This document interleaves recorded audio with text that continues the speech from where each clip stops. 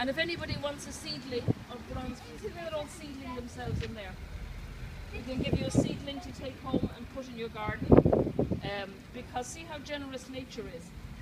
Fennel, the seeds are used in tea, but we can also use the leaves.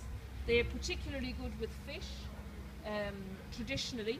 So if you're baking fish, put them on a bed of fennel and you'll get a nice, fish is very tasteless, isn't it? So you really want something to tasty. It's carminative, which is soothing to the gut, and it tastes very nice. To the gut, yeah, and it tastes really nice. And if you want to taste it, some of those ones high up should be fine. The root is good as well, isn't it? No, the root is, you're thinking of the fennel you buy in the grocery shop. That's highly cultivated.